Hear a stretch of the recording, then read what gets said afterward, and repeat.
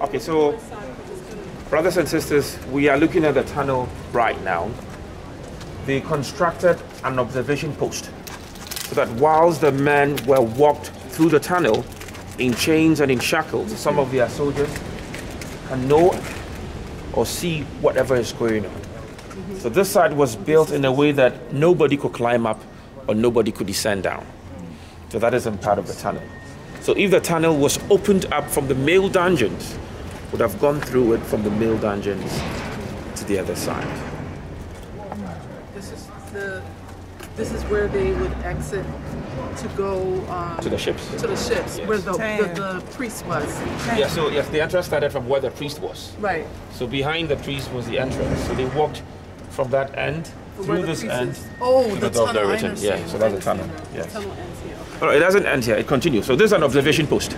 Right. Somebody would just stand here and watch. They move. Yes. I understand. Exactly. Yes. And who would that person be? Would it be a European or European soldier? Because like it's basically like moving the captives was a crucial moment. Some resisted, some fought back. So they never had any idea where they were going. So they would stand here and watch in case they needed reinforcement. Quickly they shouted for people to come. So that was his post. So a British soldier or white soldier could do that. I have a question. Why have them move underground versus having them move on top of here? So in the open space. Okay, so what actually happened here was it was that psychological torture to keep your mind suppressed and oppressed. That's it for you. Exactly. So they always try to put you in the dark, in chains and in shackles, for you to be controlled. So that is the reason why they go underground they versus moved on through that. Yeah, exactly. Yeah. So like they're trying to break the men down, because I feel that they wouldn't dare keep the men close up. Sorry, they wouldn't keep them closer to the door of no return. So that's how come the men's dungeon was even underground, to always keep them suppressed and oppressed mentally, physically. Yeah. So the conditions in the dungeons was part of the mental torture. The conditions on the ships was part of it. Conditions on the plantation farm. So with the transatlantic slave trade, if you should take a critical look at it, it was from one worse situation to another worse situation. It was worse in the dungeons. It was much worse on the ships. It was much worse on the plantation farms. So it just got worse and worse. Yes. So that's the torture. Because people feel that, oh, okay, these guys were in business.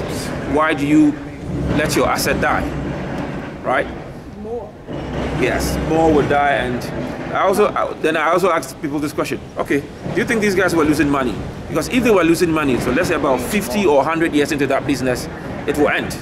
But here is the case, it continued for over 400 years. Centuries. Yes. So no matter the number of death they encountered, they made money.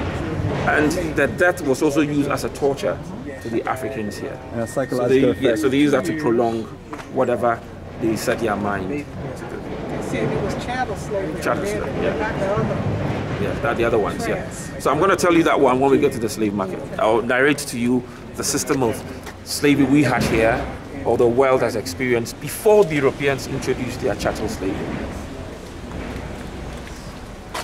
Our perfect brothers of family, the journey continues as we give you more and more direct history of what happened to our stolen African ancestors here in this Cape Coast African Holocaust dungeon.